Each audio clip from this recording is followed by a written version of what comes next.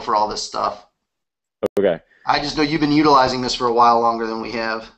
Yeah. Well, yeah. So anyway, that's the script that I'm using and I'm talking to my clients about, and I'm just trying to get them to, what I'm doing, because one of the questions that you asked, and I'm going to put the questions in the chat box that you sent me over. All right.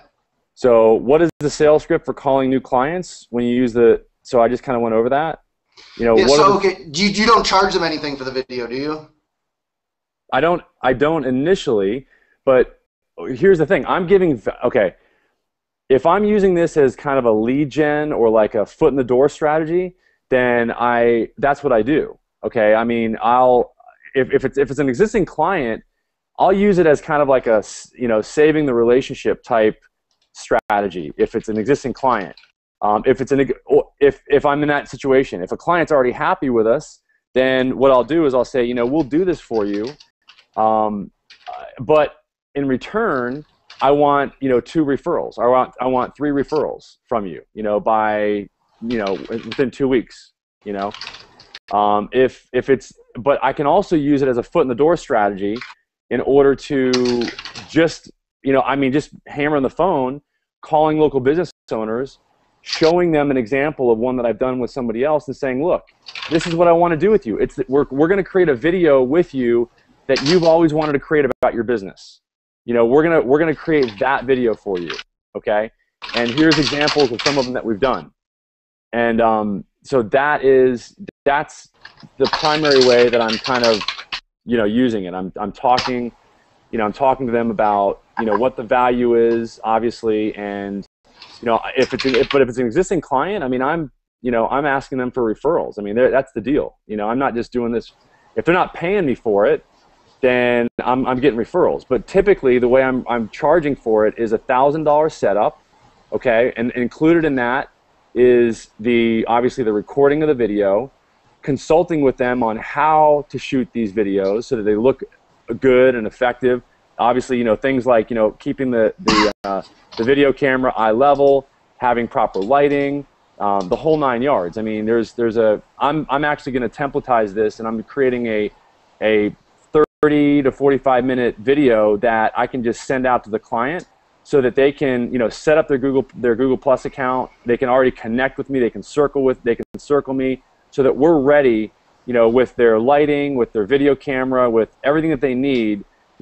Placing the camera correctly so that there's some context behind them. If they're a dentist, I want to make sure that they've got a dental chair behind them, etc. So there's some context to the video. If they're a dentist, I want to make sure they're wearing their white coat so that people can associate them as being a dentist. All those little details are going to be in this video that I'm going to flip over to the client so that this is all systematized. It's a process. What else? So the $1,000 is what I charge for the setup, and then what we're doing is we can make it just as simple as an FAQ. In other words, send us over ahead of time. That's part of the initial video that I'm sending out. Is what are the most frequently asked questions that people ask you on a regular basis, and then what I'll do is I'll interview them in that.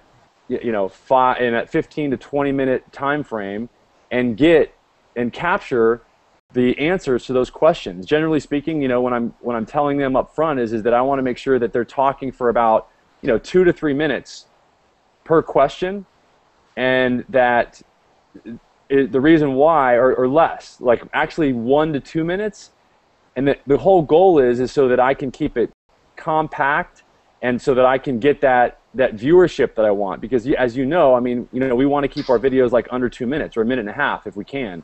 The other thing is I also want enough content so that we can create a blog post from that video, right?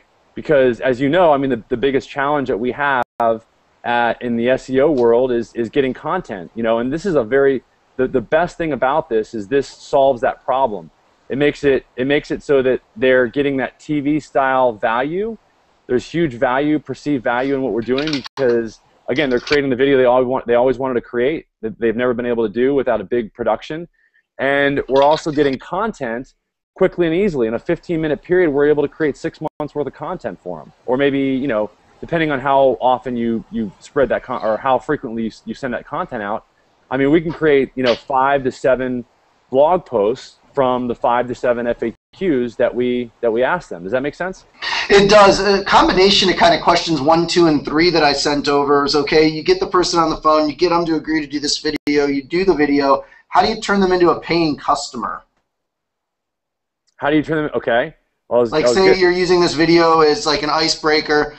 You put it up on YouTube, you put it up with their business name, you throw a couple links at it, it now ranks for their business name. Now you want to go back to them to try to break them down into a keyword package. Do you guys do it like that, or are you just trying them on the videos? Yes. No, we absolutely. The whole goal for this is to put a call tracking number on the videos and on the blog posts, and, you know, some a la Mongoose metrics type thing, so that, or, you know, analytic call tracking, so that you can make sure that you're tracking, you know, where the people are coming into the website from, and so that you're tracking exactly the number of the phone calls that they're getting, so you can attribute an ROI to what they're doing.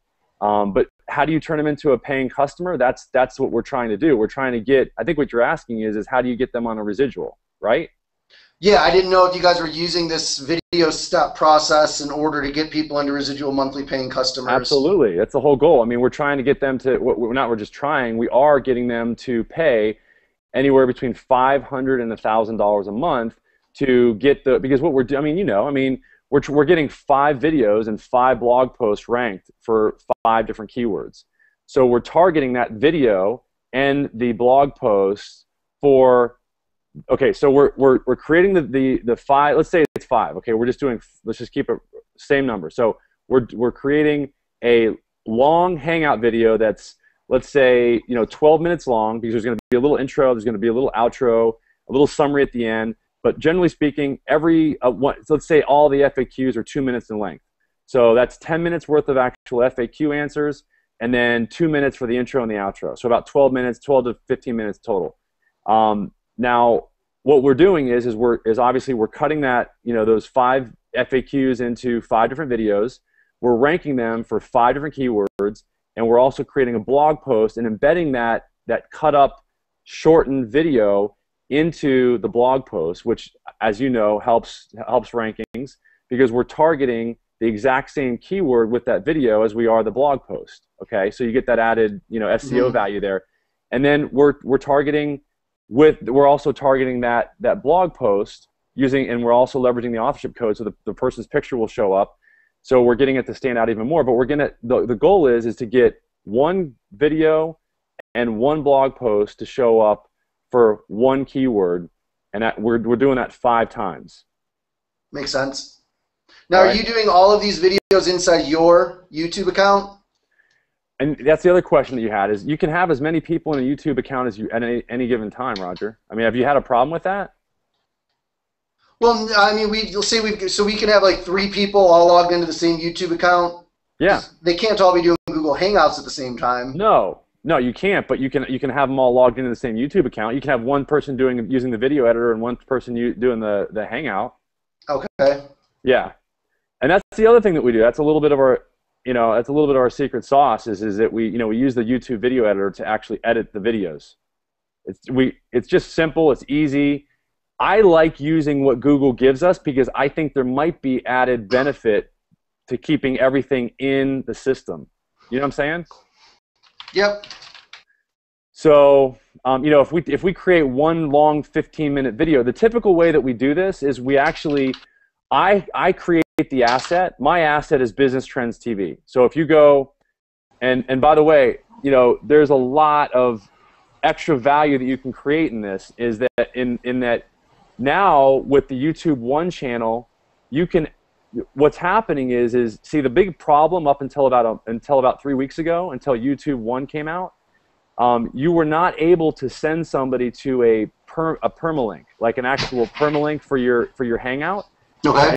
And so, but now with the One channel, you can actually send somebody to your actual permanent link for all of your Hangouts, and that's very powerful because it really turns Google Hangouts into almost like a go-to meeting or a go-to webinar. Because for the first time, you're able to send out a link And all you need to do is create an event and associate a time to when the person needs to be at that link. And then you've got, in essence, you've got a go-to meeting. Okay. Does that make sense? How do they chat with you then? Do you have to use a different plugin on that page for a chat feature? Yes. And I actually am I don't know how big your list is, but I've got one thing that I'm looking to do is I'm looking to put thought leaders like yourself together with a friend of mine that has developed a freaking amazing system that is GoToMeeting meets Hangout. It literally, it's the way he's promoting all of his products now. It's revolutionized the way he's done everything. He used to do everything via webinars and the typical way that everybody's done things. But now what he's done is he's created an app that allows people to register within his app.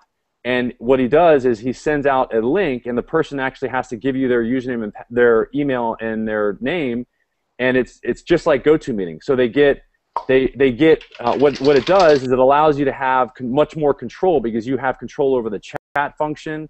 So you're sending, it's like I said, it gives you the added ability to do a lot of things that you can do in GoToMeeting that you can't currently do with Hangouts.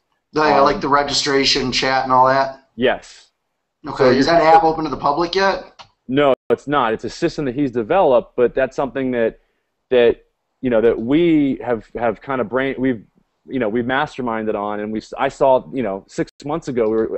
What's funny is actually the last time that I remember talking to him specifically about this was when I was at it was at the mega partnering. I was outside of one of the meetings, and we were talking about how we've got to come up with a software, and so that's how long he's been working on it, and it's working amazingly. We used it with a client that we did a live hangout with. It was a spa that wanted to promote a specific product that he was offering, so we came in live and we sent out the link to his list, and the people had to register, and in order to actually get a discount for being live on the Hangout, they had to show up and they had to give their name and email and actually redeem a coupon live, during the actual Hangout. So you had interaction. I mean, it's literally it's like live TV meets infomercial meets. I mean, it's crazy. So that's the kind of stuff that can be done now, and that's we've developed, like I said, an app or an application that plugs into the Google Hangout system, just like this. I don't know if you've seen this on-air meetings thing that I showed you. There's an app that you can use that allows you to do things like this. You see? Yeah, I downloaded that. I watched some webinars over the last week. Okay, this is if you go to onairmeetings.com/app. Yep. Did you get that one? Yep. Okay, so that is a really powerful way to kind of separate yourself from the rest of the crowd. The other thing is that let's see. So that's it. I mean, let me just go back to your chat. I mean, I think. Well, number 5. What is your biggest challenge to growth right now? What is limiting you from having 1,000 clients if you wanted it? Just getting new people. I mean, I was just talking to to my girlfriend Darcy about this weekend. We're kind of brainstorming. She's had a lot of, Darcy. She's had a lot of success in hiring people specifically. I mean, I have not had as much success. So I'm gonna actually I've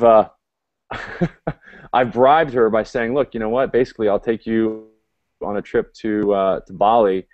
If we can get this to happen to where we can. I want 5 people just like she got for her company. I mean, she got these these phenomenal employees that are local college graduated students that just get it. They're sharp, they're young, and she's whittled it down to the top 2 over the past 9 months. And so that's what I'm going to do. I mean, I need that. I mean, I've got a great client admin. I've got a great fulfillment person, as you and I know, because we've gone back and forth with our meetings we've had in the past. I mean, that's where I'm at right now. I just need more people. I can't even get out invoices right now. I can't talk to the referrals that I've gotten because I'm getting bogged down with just with the fulfillment part of it, and I need good people to do the fulfillment. And then let me ask you, so if you're doing, say you call up a client and you want to do this interview with them, they're not tech savvy, they don't have Gmail, they don't have Google Hangouts, they don't have any of this stuff. Do you just do the interview over the phone and then like put his phone on speakerphone next to your desk so that you can hear the responses? Yeah, I can. I will absolutely do that. I mean, that's one of the things that I do. If I want, like for example, I mean, I got to practice what I preach. Because one of the things you asked is what are the services that I sell.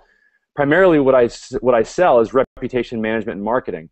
And in doing that, I also leverage Hangouts to capture reviews from my customers or my customers' customers after I'm done interviewing them. So that's part of the service that I'm offering is that I'm actually saying, look, you know what? At the end of this Hangout, if you've got some customers that are around that you think would want to give you a great interview, then at the end, let's interview them and let's get that captured. Let's get that that review or that testimonial captured. That brings up a question. That's a great idea. So say I wanted to call up some of my customers and get them to do a review in a format like this. How do I then get that review posted onto like my Google Business places or Google Business page? It's simple. I mean, to answer your question before though, yeah, I mean, one of the fastest ways that I do it is I just call them up. I mean, and I can show you exactly, I can't do it. Wait, you know what? I can. Let me show you. Hold on. Okay, so I go right here, I go to invite more people. Okay, you seeing that? Mm-hmm. Okay, so this one, you know what? Actually, maybe it's because I'm on air. I've never seen that before.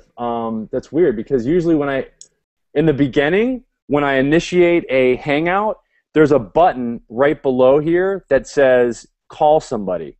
Yeah, you can ask Craig. He spent like 12 hours since Friday researching that. That disappeared with the latest update. Yeah, the new update got rid of it. No, you can call if you do have you tried just to do a regular Hangout? We've tried everything. TechCrunch and a bunch of people came out with articles yesterday saying that feature was removed. I think Google's going to add it back, but it's gone right now. Really? Yeah, if you do a normal Hangout which isn't on air, you can have someone phone into your Google Voice number. That's the only way.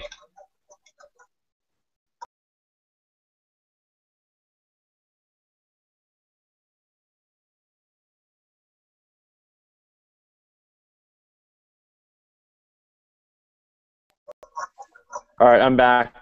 So you said if it's not on air, Craig? Yeah, if you do a normal Google Hangout, I tested everything yesterday for hours. If you had a Google Voice number, you can call that number and then join. You can answer it as a normal Hangout, but not a Hangout on air. Yeah. Okay, that's what I thought. So you can actually do a Hangout that's not on air, and you can call somebody, correct, or no? Yeah, I couldn't find the option for calling. I do know it was meant to be when you press invite people. There's meant to be an add telephone or add phone number, but that wasn't there yesterday. And TechCrunch said the only thing you could do to get around that was having someone call you. It seems Google have removed that option. Yeah, but when they call you, you mean on the phone, not into the Google Hangout, correct? Well, they can call you on your Google Voice number, and then you open it via your Google Plus page, and it opens the Hangout. Yep. So someone that doesn't have Google Plus, doesn't have Gmail, you can give them your Google Voice number. They can call it, and they can be on the Hangout. Yep. Yeah, but just not on air. So can you record it? I haven't found a way. Not on air, but what you could do is you could just snag it. You could use Snagit or Camtasia to record your I was thinking of Camtasia and then chopping it yourself, or even uploading it fully to YouTube and then using the editor then. Yeah, that's what I've been doing. But you know what I'm just trying to think. I mean, so the way around that is just to have somebody download the app and then just contact send them an invite and then have them connect to you on their smartphone via the app. But anyway, Let's see. I lost my questions because I didn't hear. Hold on. Yeah, I think you've gone through most of the questions already. Okay. I did have a question about your implementation process. I know you used to have like smart sheets for it. Yeah. But I don't really. I think we have our process. I was trying to get a feeling for how you use this and how you leveraged it into getting them to pay. I see. Our plan was to do the video, put it up there with their name and telephone number. We had not put call tracking into it yet. I guess we can do that. And then once it's ranking on Google, tell them to go to Google and search, and they'll see that we have our video there. Then we can try to start selling them into services. I don't know if I'm making my sales funnel too long. Yeah. Oh, by doing that, by doing all that, you're saying? Mm-hmm. What, you're worried that it's going to take too long? Not necessarily worried. I don't know that it's ideal. I mean, I've never done a lot of local. I've always been big national campaigns.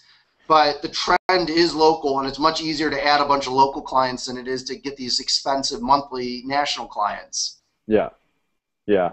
So you're yeah. So what's your question? I mean, this probably gives a 2 to 4 week sales funnel to the front end by doing it like this. Is that typical of your funnel? If you're going to lead with a Hangout, then yeah, I guess it would take.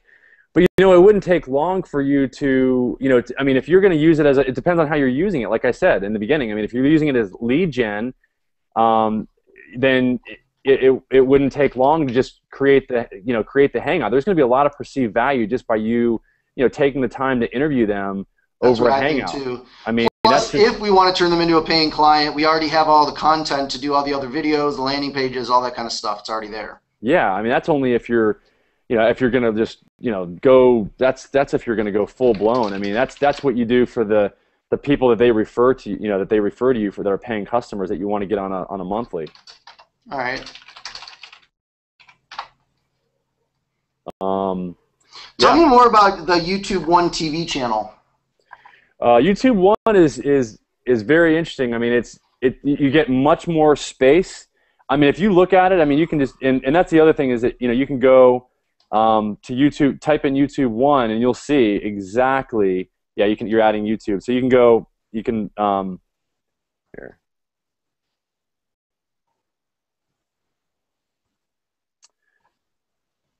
Yeah. The great thing is that you can see what Google's doing is they're actually creating a much more user-friendly web page. I mean, it's like a website now. YouTube has made their channels now look and behave like a website. They're clean. You can add buttons at the top. You can actually add links into your actual banner. The banner is much bigger. It's actually made for TV. You can see where they're going with this.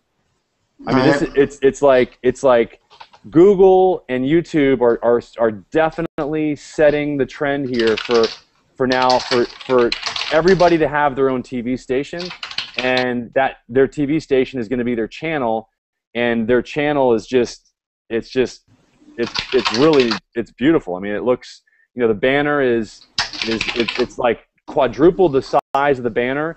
You have so much more space there that you can put in celebrity pictures, and you can get really creative with with that entire space that you have there, and the layout I like a lot better. It's got a one featured video that you play. Were you going to add a video here to this YouTube? I can't because the Gmail address that I'm under is banned from YouTube. Oh, I should have used a different email address. Let's see, YouTube One Direction. YouTube One. I've been playing around with YouTube today. I think I saw a lot of this, so yeah. I'm just trying to figure out how to derive as much. As much what? Go ahead. I'm trying to derive as much value from each effort, from everything that we do. Yeah.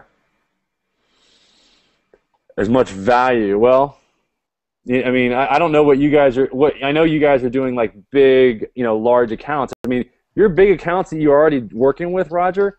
are going to see huge value in this. And this is going to be a no-brainer for you to do. I mean, when you combine this with the authorship code, you know, because really what we're trying to do is we're not only trying to you know, get our clients more customers, but we're doing our best to make them the authority in their niche.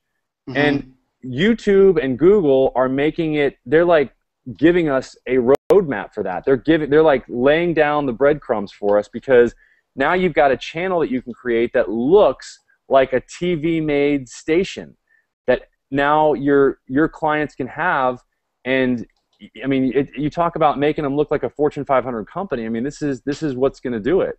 And then when you combine that with the ability to make one person from that large corporation potentially the spokesperson, I mean, you know, through the authorship code and building the credibility of the company through, you know, getting that picture to show up and further differentiating them from the rest of the crowd by getting that picture to show up, the authorship code picture with their actual website link and their Google Plus page and all the other things that you can do with it. I mean, that's, you know, it just, you know, you got to just leverage all that. That's where you're going to get a lot of value. All right. Is there anything else you want to tell us about Google Hangouts or your front end part of your sales funnel? Well, I told you it's you know, the other thing is just using Lead Kahuna. Okay. Yeah, we've been using that. What do you think? We're exporting it into Excel, uploading it into Salesforce. Yeah. I wish we got more email addresses, but I don't think we can control that. Yeah. Yeah. So I mean, that's the, you know, the other thing that we do is that we generate the email, but we also send out a letter. That definitely gets us more phone calls. We send out a letter and we follow up with a phone call. You know, so we send out the letter, we send out the email the same day we send out a letter, and then 5 to 7 days later we follow up with a phone call. So let me ask you this: if you pull from Lead Kahuna and you don't have an email address, what do you do to typically try to find it? I have my team actually go, and they'll go to Facebook. They'll go wherever they have to in order to find the correct information to scrub the list. Okay. All right. Well, this was a lot of good information. You gave us a lot of stuff. Craig, do you have any questions? Back on. No, I've taken down about 2 pages of notes. Let me think. I think there's an app there called Cameraman. Would that be a good one for controlling who's seen on the video? Yes, it is. It's that's what I was gonna actually. I think it popped up. So you can see as guests join, hide their audio, video from my broadcast. I mean, that does allow you to, you know, control a little, get a little bit more control of who you can hear. You can mute people. It definitely is another great feature. The one thing that is a challenge right now with Google Hangouts is that it seems like the only, because this is where it really gets powerful, is the mobile applications of it. Because, you know, obviously I don't want to use my MacBook Pro or even, you know, my Slim, you know, the new, you know, the thin MacBook books, you know, just because, you know, I have to use a laptop. I have to use the full version of Google Hangouts. I can't. The frustrating thing right now is that we can't use our smartphones in order to go live on a Hangout on air. You can. It sounds to me like right now, and the research that I've done is that you can actually start doing mobile. You can do mobile Hangouts on air on Android phones. But you can't do it on the iPhone or the iPad as of yet, which is, so that's something that I'm sure it's coming. Yeah, but yeah, the cameraman feature is a good feature to use. The only other question I had was with regards to questions. If you're asking 5 different questions for the keywords, what way do you use best to, if you were splitting the video into the 5 different questions, is there like a kind of gap in time you'd take, you know, in making the videos look generic as a one question? Does that make sense? Making them look generic. What do you mean? Like making sure that I have adequate space for the editing, you mean, in between questions? Or yeah, basically if we were editing them into 5 single videos so that it doesn't start midway through another conversation or So it's hard to explain it. Yeah, no. The biggest problem Craig's having is it takes forever to edit these videos using YouTube Editor. Is there an easier way to do this? Well, yeah, you could download the video and you can use, Camtasia. My fulfillment team has done that, but what I'm doing and the feedback that I'm getting, we're learning too, is that, I just make sure that I stay with the questions and I just go, okay, question number 3, and then that's how he just starts and stops. Oh, so you do use the question. Yeah, and I'll just say, question number 3 is there's a lot of people, and then so you just go in, that way you create a nice delineation point, and then what we do is the bumper video, the bumpers that we use is just the quick intro in the beginning. So we just cut off that intro in the beginning of the video, and we use that for all 5 of the FAQs. So I'm introducing the client, and then that's the intro for all 5 FAQs, and then at the end we have an outro that's short, and that way, we're just using the same intro and outro for every single video that we create. Perfect. That's actually a lot of information which I didn't have. Yeah. So it just makes it just, we want to make this as easy and as simple and as systematic as possible. That's perfect. All right, sounds good. I think we're going to wrap up here for today. This is a lot of great information, and then we'll communicate about doing the next call with you here shortly. I want to talk to Craig and get some stuff implemented. Sounds good. Rock and roll. Thank you, sir. Appreciate it. Thank you.